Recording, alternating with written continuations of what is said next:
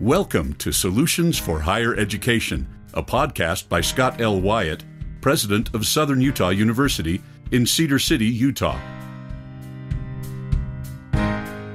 To subscribe to this podcast, please visit www.suu.edu/President's Podcast, where you will find both the audio and a written transcript for today's podcast. Hi again, everyone, and welcome to Solutions for Higher Education, a podcast featuring Scott L. Wyatt, the president of Southern Utah University in Cedar City, Utah. I'm your host, Steve Meredith, and I'm joined today in studio by President Wyatt. Scott, good to see you again. Well, it's good to see you, Steve. Beautiful fall day. It is a beautiful fall day, and we always love to have people on the show to talk about new and innovative projects, and the one we're going to talk about today is near and dear to our hearts. This one is this is part of our ongoing year effort to look back at some of the innovative things that we've tried to be involved in and to really go back and hold ourselves accountable for what has been successful and what has been maybe less successful than we'd hoped, and in every case to look at the highs and the lows, and to really help ourselves understand that innovation, while wonderful, is disruptive, and so we wanted to go back and see just how successful and or how disruptive they've been. And as I mentioned, this particular program we're going to talk about today, and these two people that have joined us are near and dear to my heart. So why don't you introduce our guests? Yeah, thank you, Steve. So we're really happy to have with us today Tessa Douglas, who is the Director of Dual Enrollment and Placement Services at Southwest Tech, and also Vice President of Instruction, Will Pierce. Thanks, Will and Tess, for joining us. Thanks for having us. Thanks. You are the sausage makers. so when this whole project started, Steve, and I should introduce you, Steve, too, right? Well, that's right. I mean, you were spearheaded it on our side, yep. On the Southern Utah University side. But when we first started this, Tess, you were working at Southern Utah University. I was, yep. 17 years. 17 years. Yep. And then switched over, which has been a great benefit to us because you know both schools so well. I think for our listeners, it might be helpful to say one thing at the beginning, and that is Southwest Tech and Southern Utah University, both in a reasonably small community, less than a mile apart from each other. Yeah. So as long as I've got, maybe 15 minutes, then I can walk if I need to walk over there. That's actually, we recently had a meeting with someone else because when things are successful, people will try to replicate it, and it really is that sincerest form of flattery. But Will and I had to say in that meeting, one of the reasons that this works so well is because we are in a small community and we are very close together, and we have to see each other at Walmart, we have to see each other at church, we have to see each other at ball games, and nobody wants to be the jerk that cheesed the whole deal, right? There is actually something to be said about the geography of this whole thing, and the closeness and the close-knit aspect of our community just generally really had a positive impact, and we'll talk a little bit more about that. But we shouldn't discount the fact that this might actually be hard for people in larger metropolitan areas to do, because you're not nearly as close to one another as we are here. That's right. Will, why don't you give us just a little summary of your life story? How did you're the Vice President of Instruction at Southwest Technical College. That wasn't your first job. No. So I grew up in Boston or surrounding areas, Massachusetts, a long ways away from here, and I joined the Marine Corps right out of high school, and I was in the Marines for 8 years active duty. You're from Boston. That explains the red hair. it probably explains a lot of things. So the Marine Corps brought me to California. I was there for a long time and different places, but I always came back to California. And after my time in the military, I moved to Mesquite, Nevada.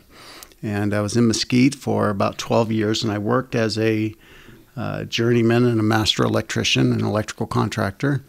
And then in that time, I got a undergraduate degree at UNLV in workforce education. And I don't know that they have that program anymore, but I wish they did. And I got a job at Salt Lake Community College as a director of apprenticeship programs. And in that department at that time, we had about 32 or 3 programs, and we had about 1,800 students. So it was a pretty decent-sized program. And I did that for about 5 years and really fell in love with the technical education piece of it. And so I moved to Davis Technical College in Kaysville. And I was there about 7 years as a director of programs, and then was promoted to vice president of quality and development, and had a strange, weird grouping of things, including student services and marketing and data, institutional research areas, and have always wanted to be in Cedar City. My family kind of wanted to be in Cedar City. I had two children who had committed to SUU, and a position came open at SUU, and so at Southwest Tech, and so I made application and convinced President Wood to hire me. So I ended up here. So I hope that's brief enough. And so yeah, that's good. And I don't. Your life has been almost as weird like mine. Yeah, that's right. You really bounced around. That's right. Yeah. Well, and Will, I'm not even sure your hair's red. It just popped out. It used to be red. When I was a kid, my hair color was about as red as SUU's banner. So Steve and I have the same color hair. It's called Arctic Blonde. Is that what it is? Yeah. Okay. Arctic Blonde. When I buy my hair coloring at the salon, it's Arctic Blonde. Yeah. President, I would be really pleased to watch you get your hair colored. And I think we could actually sell tickets to that if, in fact, that actually occurred, which I think it doesn't. The older I get, I have to color my hair to match my age. Is that what it is? Yeah. Rather than Arctic Blonde, I have always imagined mine to be salt and pepper, but now almost entirely salt. Very little pepper remaining in the mix here. Between the two, I'm a real fan of pepper, so I'll just go with Arctic Blonde. Tess. Yes. Give us your story. Okay. It's not quite as exciting and varied as Will's. So I moved here from the tiny town of Panaca, Nevada, about 800 people, in 2000 to attend SUU as a student. And my second semester here, I got a student job on campus in continuing education. And I really, really enjoyed it. And while I was working in continuing ed, SUU decided to start its study abroad program. And students were bringing in applications to be the very first student worker in that office. And I was accepting these applications because I was at the front desk, and I kept thinking, gosh, what a cool job that would be. That would be so neat. I want that job. And then I thought, just go talk to the woman in charge. At the time, it was a Russian woman. I don't know if you knew her. It was Alla Praryatnikova. No, that was before me. Yeah, she started it, and her husband was a dean here. And so I just went to her office and said, hey, could I be your student worker? And she said, yeah, that'd be great, because we already knew each other. And so she talked to my boss at the time, and my boss was like, yeah, that'd be fine. And that's kind of how I got started. So I was the very first student worker in the study abroad program right when it began. And so, I loved it so much once I started doing that job and helping to build that program. It was so much fun, and I was meeting people from all over the world, and I was helping students go to other countries, and I studied abroad. And so at that point, I decided this will be my career. And it was, because I left SUU it was just 2 years ago, so I guess 2018. And for that whole time I worked in study abroad and just loved it. And the only reason I left was because I just started getting a little bit, I think, unchallenged by it. I'd been doing it for so long, but it was really fun to see that program grow from 0 students, in the first year as we were developing it into 500 students the year I left, and one of the reasons I went over to Southwest Tech when I saw this job opening was I thought, gosh, that would be really cool because it's building a program again from scratch a little bit. And I know a lot about working with different institutions because I'd been working with international universities who vary widely depending on the country and how they structure things. And I'd worked a lot with course articulations for students who were doing semesters abroad. And so I thought, okay, I could bring that. And it just seemed like a really, really neat challenge and a really good learning opportunity to try something new in a different, system of higher ed right within my state. And so I was really fortunate to get hired, and now I've been there 2 years. That's great. And for our audience that hasn't met you and can't see, there is no Arctic Blonde. Not quite yet. Well, let's frame this just a little bit. And the framing is that Southern Utah University is a regional university that grants credit and awards degrees from certificates, associates, all the way up to masters. And it looks like we'll have our first doctorate in a year. I'm knocking on wood over here. Yeah. Yeah. Southwest Tech, and we've been around for almost 125 years. Southwest Tech is a spectacular technical college granting certificates, career-based certificates, plus retraining in a variety of ways and formats, and has been around how long? We started in 1994. 1994. Yeah, we branched off from the Iron County School District, and then through a bunch of different governance changes that happens, we bounced around. But the school has been in operation since 1994. Beautiful school, beautiful facilities. Yeah, a lot of really wonderful programs. And in the state system, they cannot award any kind of college credit. They're clock hour based. Clock hour certificates. That's right. So this project started out as, and there's a lot of ways to describe it, but the simplest way to describe it is how do we create a seamless pathway from SUU to Southwest Tech, from Southwest Tech to SUU, and find a way that all of the students at Southwest Tech working in these career programs can get college credit so that they can take those to SUU or take them to any other university, and not just credit, but credit that transfers seamlessly to a degree. Yep. So I think is that a good brief summary? Yeah, it's a great one. Yeah, good job, President. And why don't we start talking about, well, this kind of began in a whole bunch of ways, but I think it's helpful to point out that as we were early on in this, Steve, we went and met with our accreditors. Yeah, actually, I think they were a little surprised by that. In subsequent conversations I've had with them, they said, universities don't usually come talk to us. We were, it's not they were taken aback, but they were impressed by the fact that we all flew up to Seattle, to the Northwest Commission for Colleges and Universities, and we said, we are planning to do this thing that we think no one else has done nationally. And we all around the table still think nobody has done it. Tessa's in the middle of doing her doctoral dissertation that has something to do with this. And as she's been doing searching, we still think this is a unique program in the United States. In our visit to the Northwest Commission, I think Will, you were there, President, you and I were there. We went there with a little bit of trepidation because there's a sense sometimes that accrediting bodies are there to keep you from doing something, right?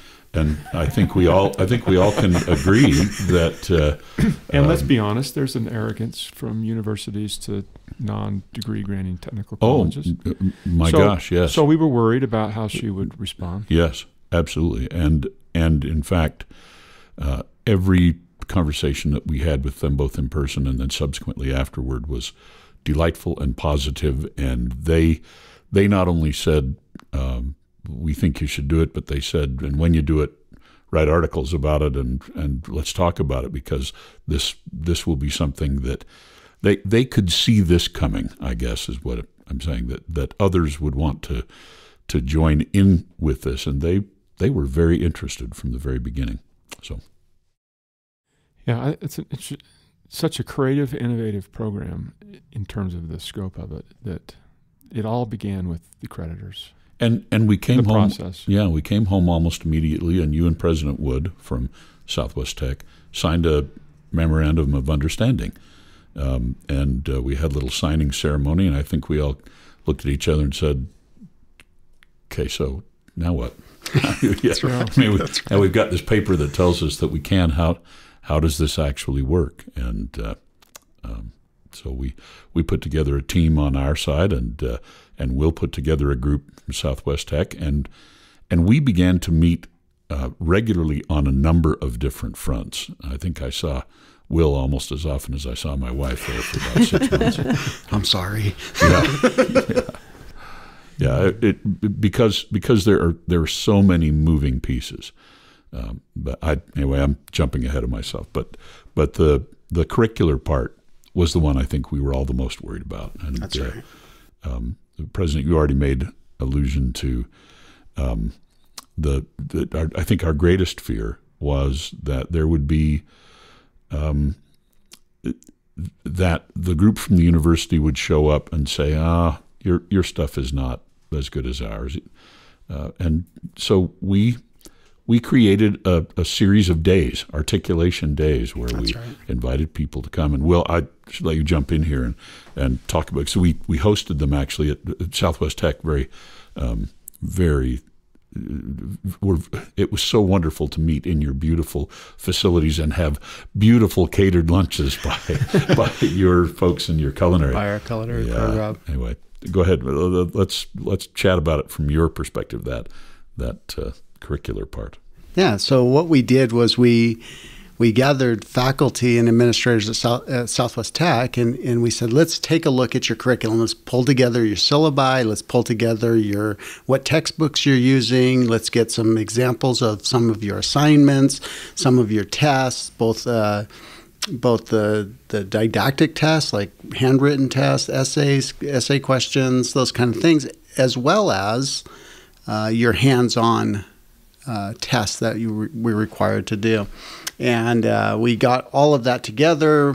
It was a monumental task. Just that and alone is monumental with 20 programs or so. And then we invited the counterparts at SUU to come over, the faculty from SUU, and we shared with them, this is what we do. And we fed them lunch. We talked to them. I say we, but really, President Wyatt, you and your staff, your provost and associate provost, that gave them permission to review and look at what it is we're doing. And the advice we gave faculty members was primarily we're focused on competencies. If a student at a Southwest Tech program is learning certain skills or certain knowledge, and that knowledge is also being learned at SUU, then those two courses ought to articulate one with another. In general, we try to keep a 30 clock hour to 1 credit hour ratio, right.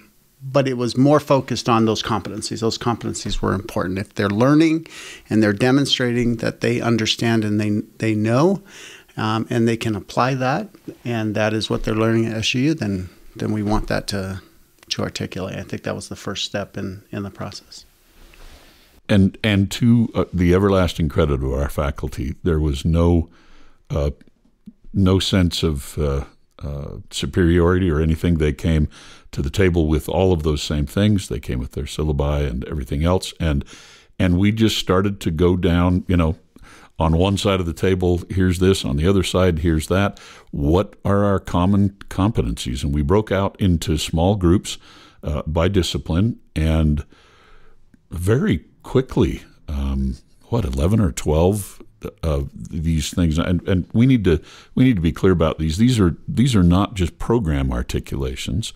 These are course by course articulations, so that students who are taking a class at Southwest Tech would automatically get credit for that class at Southern Utah University. They didn't have to do anything. They didn't have to pay a transfer fee. They did nothing. All they had to do was sign up, participate in the dual enrollment program. And so that those two elements, the fact that it's a really deep course by course articulation, and the fact that the student doesn't have to do anything to earn that credit aside from taking and passing the class at your institution, I think is what really makes this thing unique and really ideal, actually, for our two institutions, because we weren't getting a lot of your students. That's right. And our students couldn't come your direction and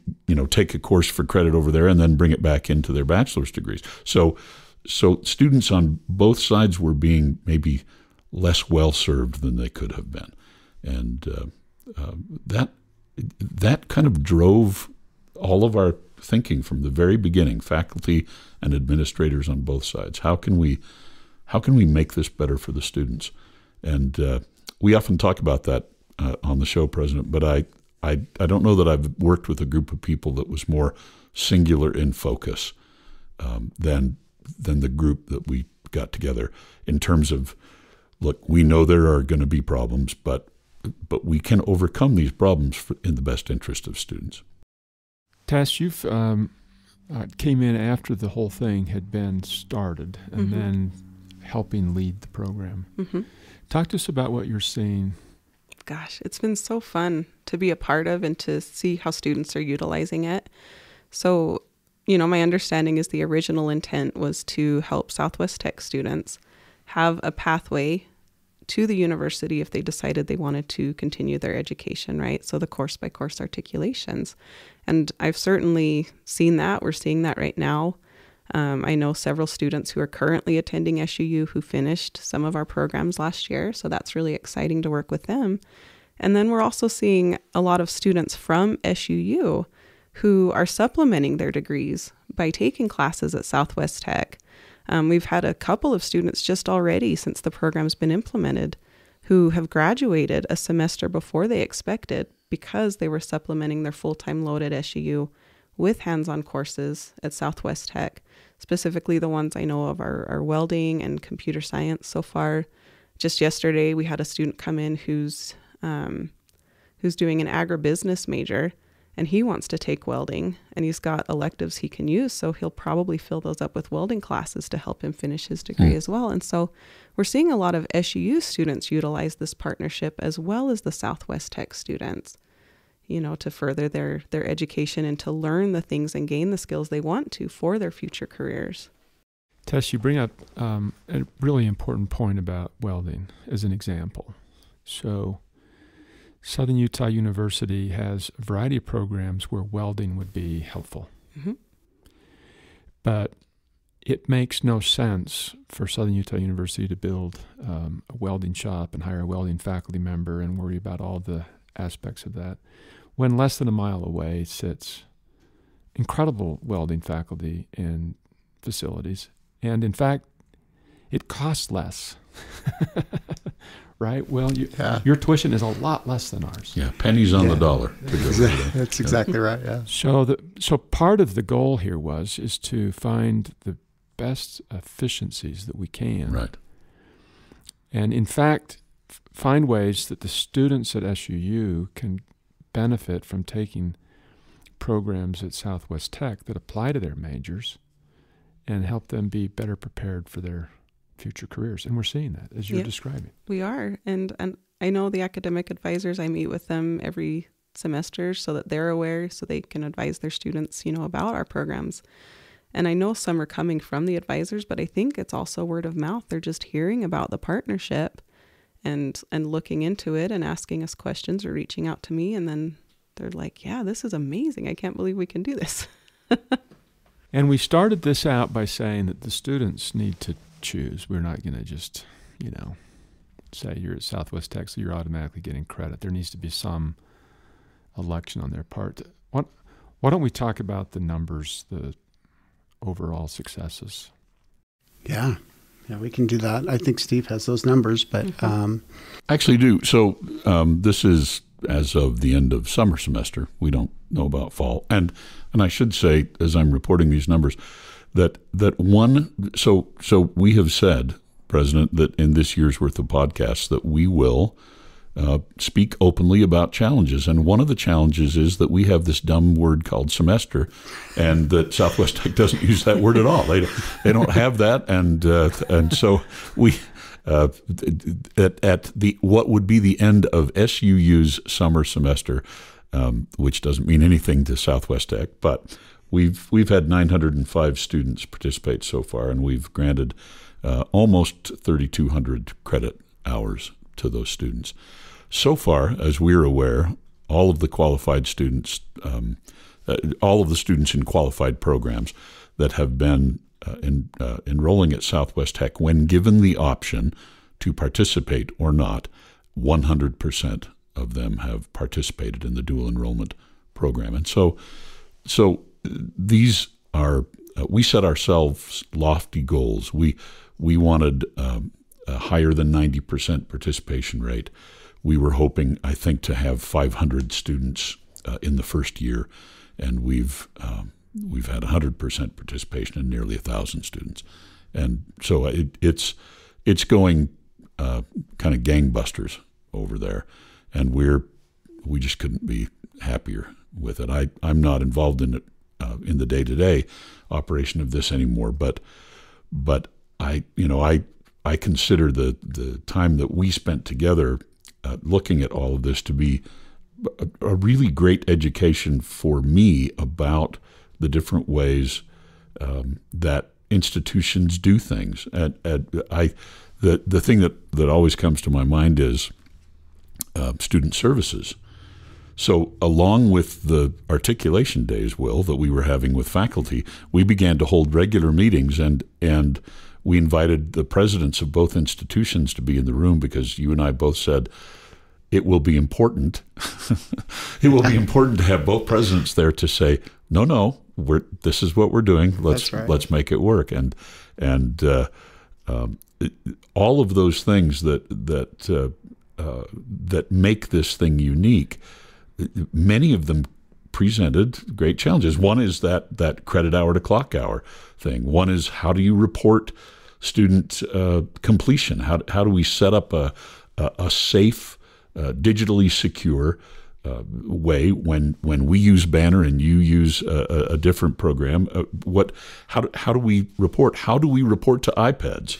How do all of these things that are just moving parts that nobody outside of higher ed would know about or care about, but in our world are quite important and challenging, right? And so I actually loved those meetings too, because a great example is financial aid, right?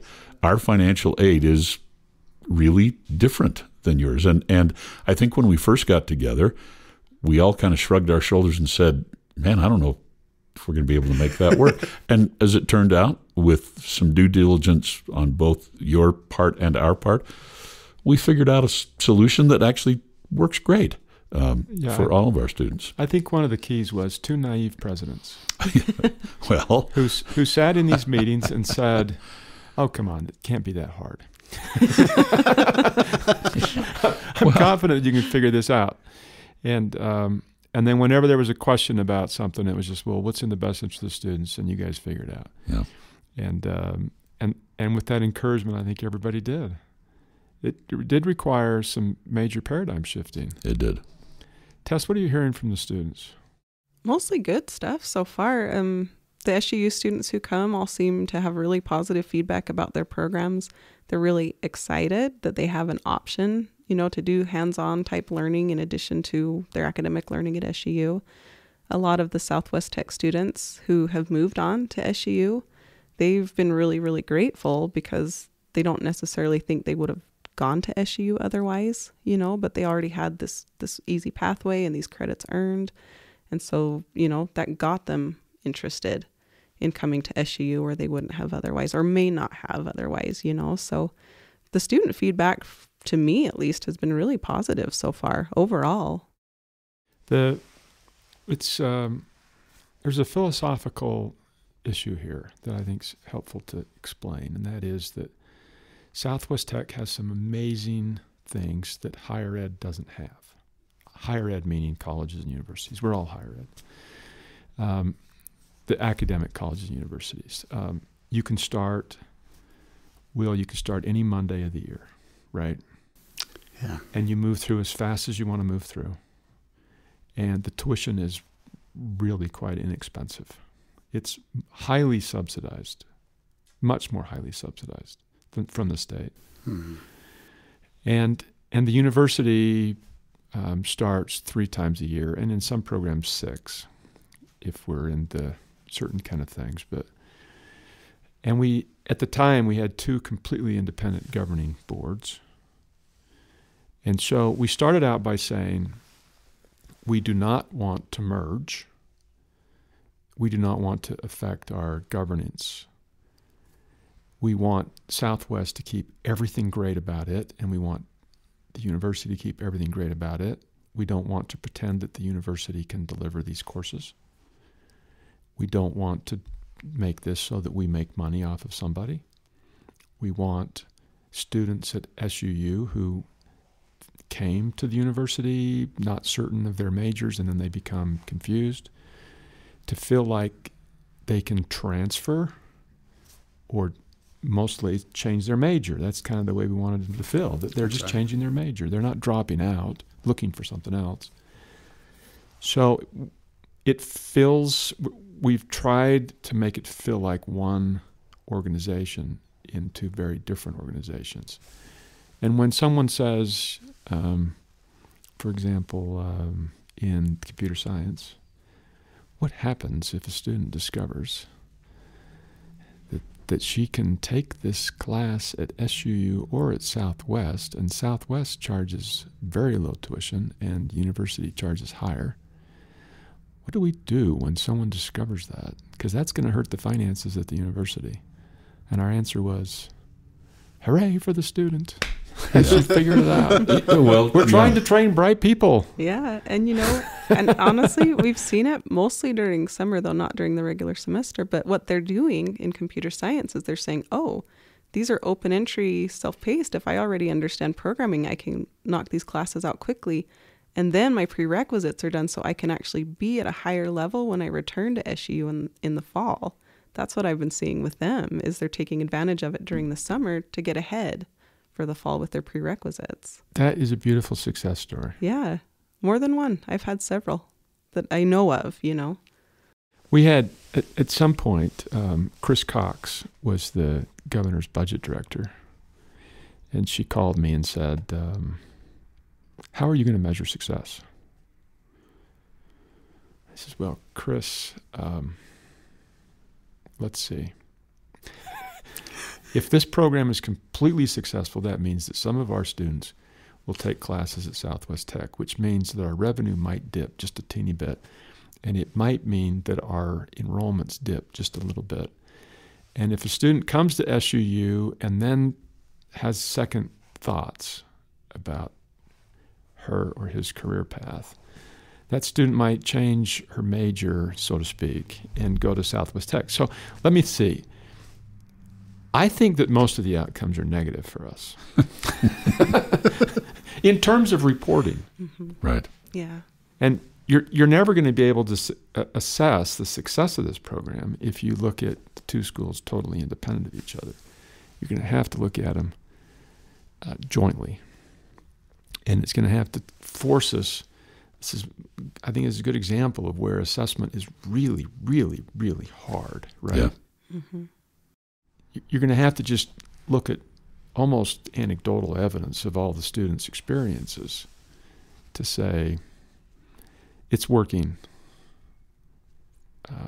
for this person, and it's working for this person, That's and right. this person, and this person. And the university doesn't have to hire a welding instructor for their various programs. But what are you hearing from your faculty, Will? Our faculty love it. I think they're more connected with their counterparts at SUU than they have been in the past. I know our welding teachers are having the engineering faculty over frequently. We bring the engineering students over, and we have a night of welding. We suit them up and put them in booths and have them strike an arc on some metal and make some metal hot, and they love it because they don't necessarily get to do that in their engineering program. But it's important for them to know what happens when that rod hits that metal, and so they see that. We've had some of the engineering faculty who have come over and actually taken a class because they have an engineering degree, an advanced degree in engineering, but may not have any industry level experience. And so this provides them some hands-on experience that they like. We have the same situation in computer science. We have culinary students. We have automotive students that are just and faculty who are connecting with each other like they haven't had before. And I think that's a benefit for them because they're all faculty and they all have similar experiences. And now that they can collaborate not only just on curriculum but also on some experiences, that I think is helpful for as they go back to their individual institutions and talk to their students.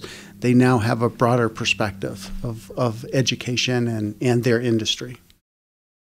There's, I'm just thinking about how much time it would take us to talk about this program. And it could go on for a week. Yeah, we could do a series of podcasts for sure about it.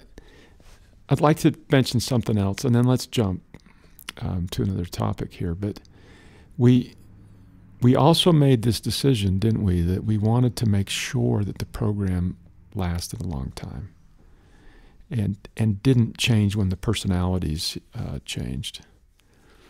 And so one of the tactics that we used, among many, was why don't the two institutions give each other's institution the same benefits as if they were employees? And so if you're a SUU employee, then that means that you can get a discount on your tuition, free. Your dependence discount, and there's a variety of those kind of benefits, and also at Southwest Tech. And so we said let's really act as if we're different departments of the same school, even though we are not the same school. And so we extended all those benefits to each other. And there were moments when we thought, could this totally overwhelm Southwest? That's right. Yeah.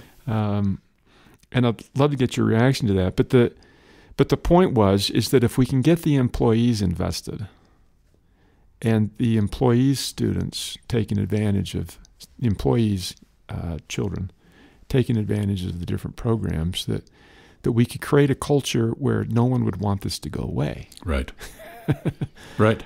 It's not that there's a benefit to the employees. It's that the employees now have a personal invested interest to make sure that this is a success. Because there is actually something in it for them. I'm a political science professor, and the greatest good from a political science standpoint comes when the personal interest aligns with the public interest. That's right. That's right. Anyway, how's that worked, Will and Tessa, in terms of what you see? You go first. Okay. Yeah. So I think it's been great. I know that we hear it a lot in our school where we have employees who have children. I personally have two children who are going to school at SUU this semester, this year. Under an employee benefit. Under an employee benefit. They get half tuition at SUU because I'm an employee at Southwest Tech. And so it's been hugely beneficial and that way. And I think it draws allegiance to SUU. I think we all have an allegiance to our school that we work for. We wear apparel that matches that. It's not uncommon to walk the halls of Southwest Tech and see Southwest Tech employees wearing SUU apparel. And at times you're like, well, hold on a second. No, wait, we're okay. We're okay with that one, right? I mean, we would, but and so that's important, I think, and our employees, I think. Part of that, I think you alluded to, perhaps we might have felt a little overwhelmed. We have about 45 full-time employees at Southwest Tech. And we have about 1,000. That's right. So when we start talking about extending benefits, yes, our tuition's much smaller and lower, but to extend that to 1,000 people and their dependents right. versus 45 people. Real money. And so it felt like it had the potential to be overwhelming. But even though we see a lot of crossover with employees and employee dependents, I don't know that it's been overwhelming. It's actually been really good. It's been good to talk to students. They say, well, my dad or my mom is a professor over at SUU, and this is what they teach. And it allows us an opportunity to connect with additional faculty members, additional staff members at SUU. This has always been one of the difficult challenges between organizations so different, is that the cultures are so different. Right. I mean, there's almost nothing about the cultures that's the same. And there were moments when both presidents had to kind of swallow hard, right? I mean, you just said, yeah, we're going to probably lose some money on tuition, and we might lose people in our iPads report, and we might, there all of the things that in our typical reporting thing that might actually look as though they've been negatively impacted, which I know, I worked long enough with you, President, to know that's one of those moments when a president has to say, swallow hard, this is what's in the best interest of the students. And if it doesn't help us in our reporting, oh well. If students figure out that they can take a class at a better time, at a lower rate, at our sister institution with whom we have this thing, then good on them, and we're fine to forego that tuition. President Wood had to swallow hard on the tuition benefit thing. I was in that meeting and watched that moment transpire when he finally started to realize the scope of what that was going to be. But to his credit, as to yours, both of you, as we've worked through this, even though there's been a few moments of pause, nothing has deviated from that. Is this in the best interest of students? And in our particular case, this thing we're talking about, this tactic of shared benefits, this is in the best interest of the health of the partnership. And I can just say anecdotally, I've said this many times before, but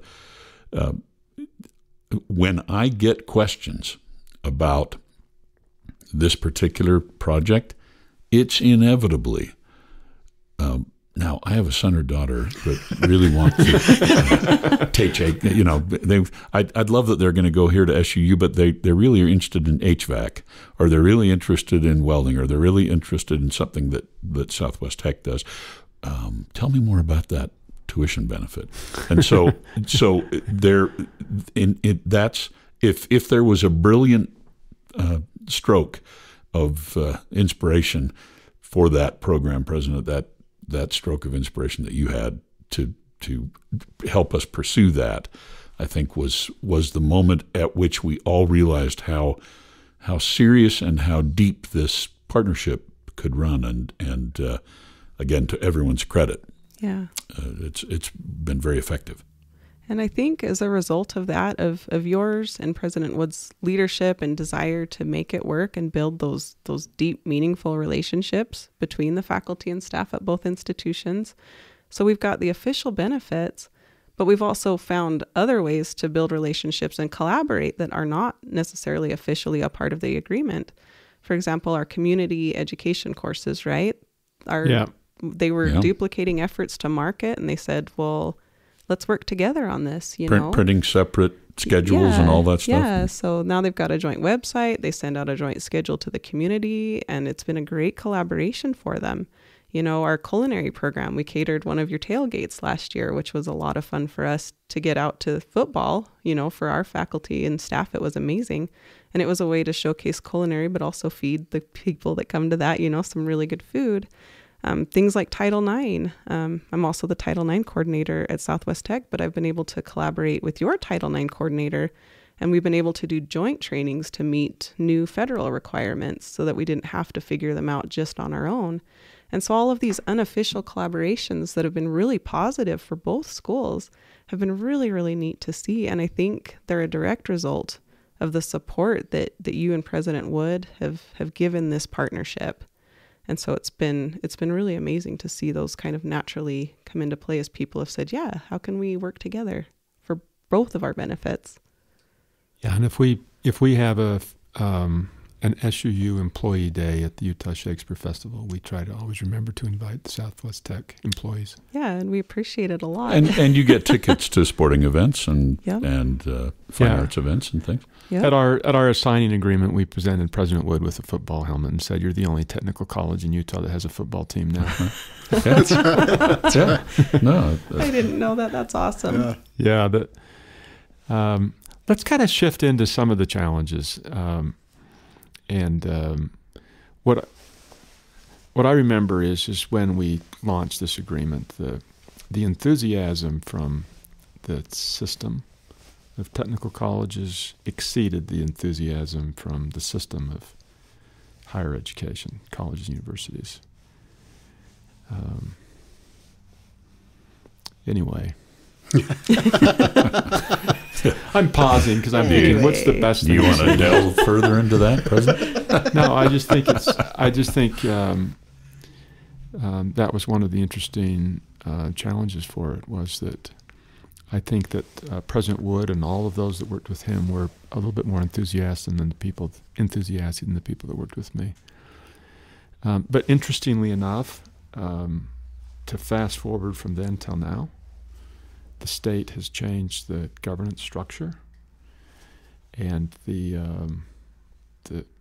my immediate boss is the same as President Wood's immediate boss. That's right. Yeah. So it's still two systems, but it's really under one governing board. And that's been beautiful, actually. It's really neat. Well, okay. Tess and Will, what could have gone better? I can say what still could, if you want. Yeah. Or what's in the future? I wasn't there at the start, and a lot of these we're working through as they come up. There are some programs still that the course-by-course articulations could be improved because the articulations currently don't really fit into a degree plan. So although our students are earning credits in those programs, they're not necessarily degree related, so they don't necessarily help them. So they get electives, but it doesn't apply to the requirements for the right degree. And depending on the degree, there might not be a lot of electives that they need, or these electives that they're getting from us are lower division, and they might need all upper division in their electives. It just depends on the degree, but for some students, they'll have these credits that don't necessarily benefit them as they seek to earn a bachelor's, necessarily. So that's something that continues to be worked on, and I think will continue to improve as time goes on and as people come together.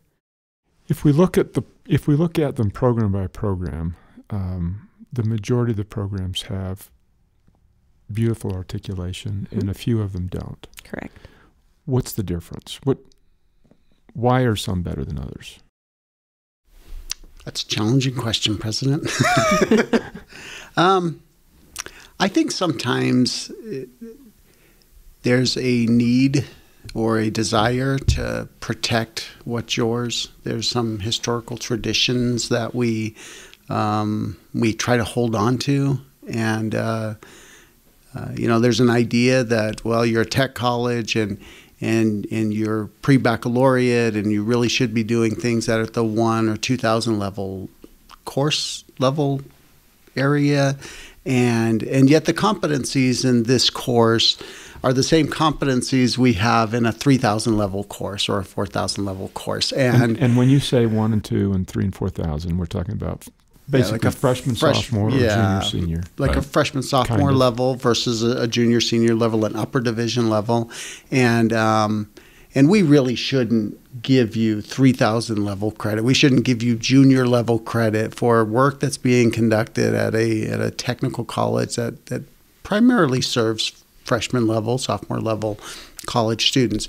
And so working through that, helping people understand, I think what happens is, you're right, you spoke to it, there's the great majority of our programs and the great majority of the colleges at SUU, departments at SUU are articulating well.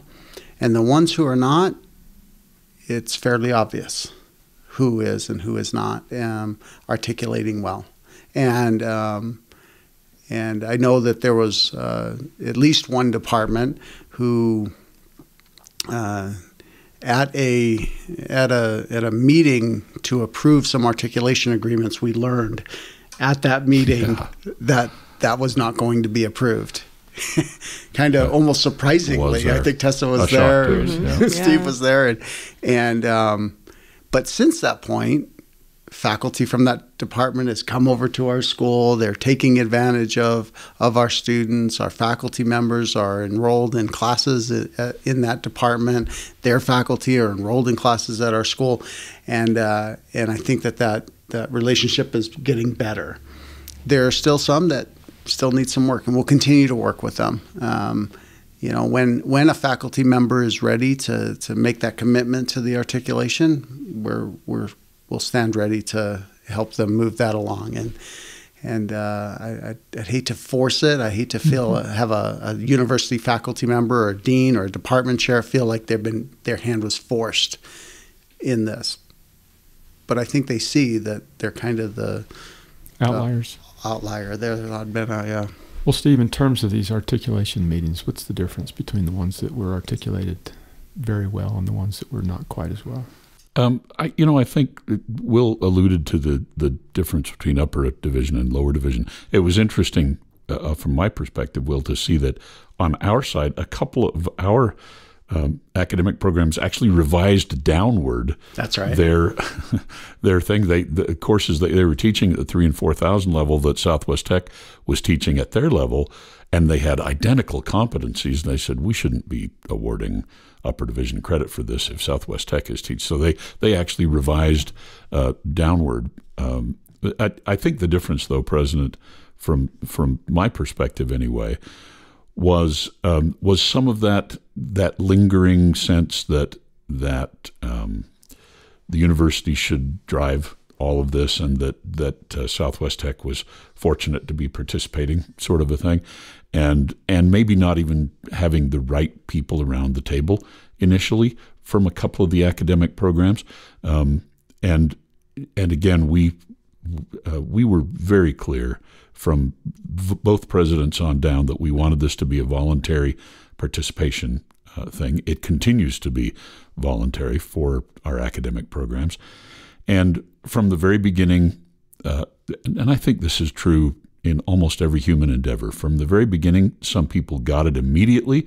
They saw the depth that could be achieved. Others kind of went into it a little bit half-heartedly.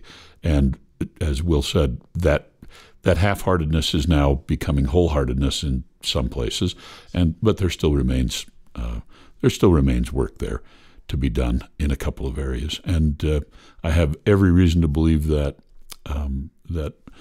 the academic folks on our side and the academic folks on Southwest Tech side will actually make those things come to pass. And there were some things that we almost created out of whole cloth.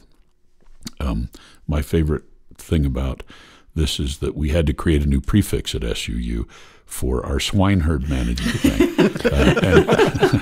And it's the PORK prefix. That's my favorite academic prefix ever, the pork prefix. And so some of the things that when we talk about stumbling blocks, some of them were not really stumbling blocks. That it's just new ground that we're plowing, and no one's ever done it before. So we honestly don't know if, in some cases, are we being successful. One of the ways that you would monitor success is by comparing yourselves to similar programs, and there's really nothing similar. And so as we continue to be the forerunners, maybe the only runners in this, we'll continue to look inward at what we're doing and try to improve both our processes and the outcomes. But that's, for me, that's one of the challenges. Is that, I know Tessa's writing this dissertation. I've gotten to write a couple of magazine articles. I know President Wood has gone on a little bit of a speaking junket and other things talking about this, and it's the newness and uniqueness of it that is both an amazing positive, but also leaves us wondering, is there more that we could be doing? And as we look around, no one else is doing it. So it kind of falls on our shoulders to continue to innovate with this, which in some ways is a little bit of a challenge if you're creating all the new ideas because no one else is doing it. So this is one of the, and when we keep saying we're the only program in the country, there's a lot of organizations that have pieces of this. Sure, transfer agreements and other things. Yeah. What we're talking about being the unique program in the country is a fully comprehensive, completely accredited program between both. And we refer to it as a dual enrollment, but probably technically it's a transfer program. Yeah, it's as close as you can get to dual enrollment. It's not simultaneous. It lags by about 2 weeks. But that's faster than anywhere in the world. And students don't have to apply to do it. They don't have to pay a dime. And so that's where it really makes a difference, I think. Their Southwest Tech ID cards have SUUT numbers on them. They are. Yeah. They're students at both. They're students at both. Mm-hmm. We count them for iPads purposes as being at one place or the other for the classes they take. So we're not getting double counting. So that's one of the challenges or issues that's still being worked through, is that some departments are perfectly articulated and some a little bit less perfectly. And probably the more engaged the faculty are in the two departments, probably the higher the articulation is, because you've developed that trust and confidence, and you have the decision makers more engaged. Another issue moving forward is that I think that at SUU, one of our goals is that we not duplicate anything. So we live in a community of 30,000-ish people, and we've got these two, one university and one technical college. And hopefully at some point, we will not be offering the same thing at two schools ever. So if you are offering a class, Will, at the Tech, then SUU would not offer that same course. And we still have some duplication, but it's not a lot.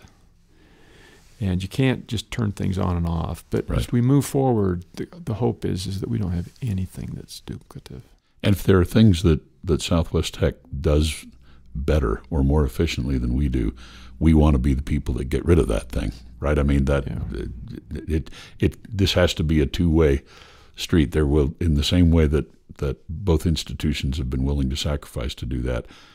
I think moving forward into phase 2 of this, there will be more common sacrifices, more things that we look at and say, you know what, they teach beginning level math better than we do, as just an example. That the 099 kind of math classes, maybe we should start to ramp that down over here and just send our students to Southwest Tech. Those kinds of things will. That's phase 2, I think, of the project. Yeah, and if it's less expensive for the students and less expensive for the taxpayers, then that's what we should be doing. And it allows us to reinvest resources. But those are difficult things because we have people teaching in those areas. That's right. Well, that's another issue. Another one that I've thought, when this happens, then it'll be a massive success in my mind.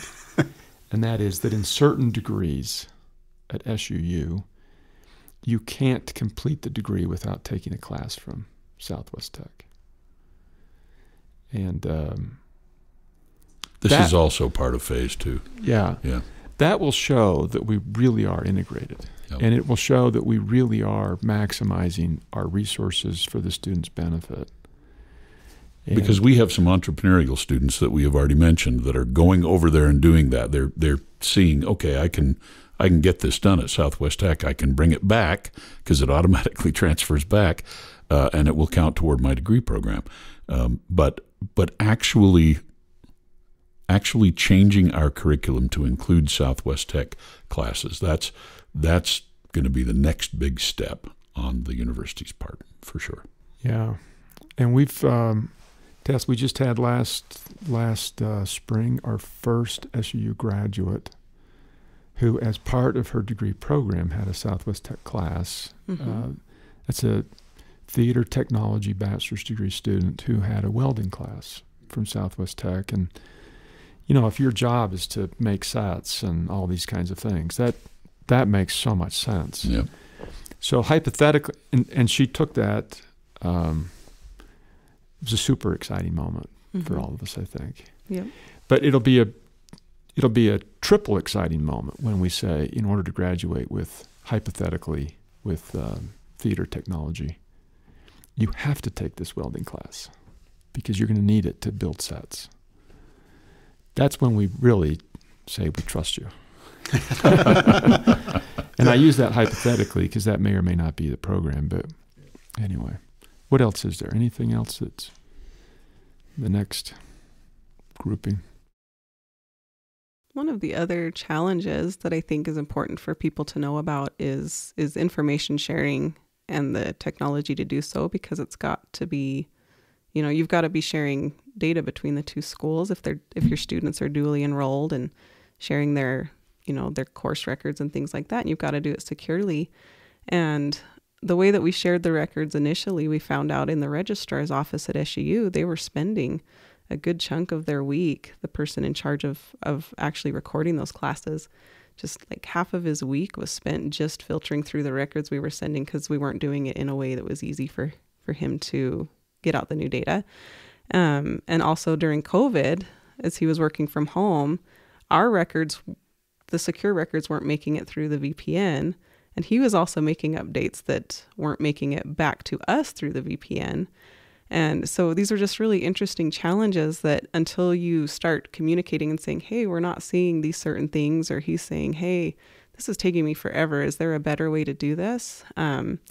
Those were big challenges and sometimes continue to be so. Just last week, we talked about some issues with data transfer and information that wasn't coming through to figure those out. But that's something that I think because of the security and things that you need to have with that people should be aware of, that it might take some time to work through, you know, the record sharing and things like that. Ultimately, the ideal world, we would be on some of the same computer systems. And that would add to the efficiencies between the two schools if we had a common one. And then we could have employees that are managing the same systems for both schools.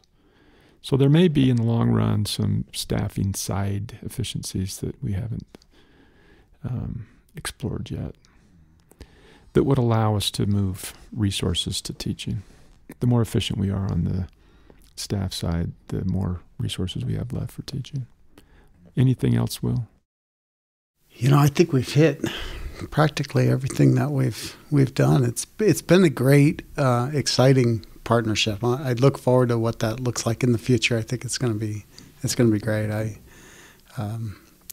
It's interesting as I go and meet with the other instructional officers at the tech colleges, and that's how we had a conversation earlier this week or last week with another tech college, and that's how that gets out. It's, Will, how are you doing this? Like, I think we understand philosophically how that works, but how are you really doing this? And you know, is it really working, or is this just a press ploy that you're doing? And no, that's really working. We have 900 students who are receiving credit while they're attending Southwest Tech, and then you get then you get, well, you need to come here and help us understand how and why, and let's bring our local university together. And there's just a lot that goes into it, and it's not easy. And though we might have carved a path forward, I don't know that it's that much easier for those that are coming behind us.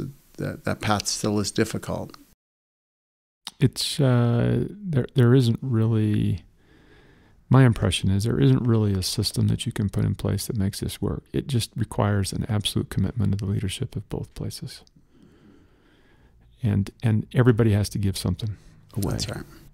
I've had other university presidents tell me, well, we're not going to do that because we have to give something away, and we have to give more away than the other school gives away, and so it's not a fair partnership. And who cares? And who cares? Right. Yeah, that's right. This is ultimately, are we running these things for ourselves or for the students? Well, and Steve, I don't know if we were to add up how much the university may or may not have given up to make this partnership work, whatever that amount is that we've never sat down and tried to think through, I'm sure that we have far more gained in goodwill. Yep. And in the satisfaction of knowing that the students are the ones that are ultimately benefiting. But the legislature, the governor's office, our boards, they're grateful, and I think that's accrued to our benefit. Yep. What's your last words, Tessa? I guess just that, this partnership's only really been in action for a year, and it's done incredible things so far, so I can't wait to see what it will continue to do for students in the future. It's exciting. We'll be back in this show in a couple years to say, well, okay, now where are we at? That's right. And hopefully by then we will have discovered a whole bunch of new challenges that can keep us busy. That's right. Yeah. You've been listening to Solutions for Higher Education, a podcast featuring Scott L. Wyatt, the president of Southern Utah University in Cedar City, Utah. We've had as our guests today Tessa Douglas and Will Pierce from Southwest Technical College, who we are very proud to count as partners in our dual enrollment project. And we love working with the folks at STECH. And thank you for coming to visit with us today. This is a very fun thing to talk about. And thank you, our listeners, for tuning in. We'll be back again with another podcast soon. Bye-bye.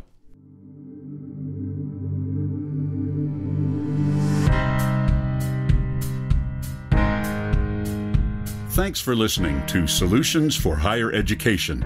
To subscribe to this podcast, please visit www.suu.edu/President's Podcast, where you will find both the audio and a written transcript of today's podcast. The original music for this podcast was composed by Jack Barton, a master's degree student in music technology at SUU. For more information about Southern Utah University, please visit www.suu.edu.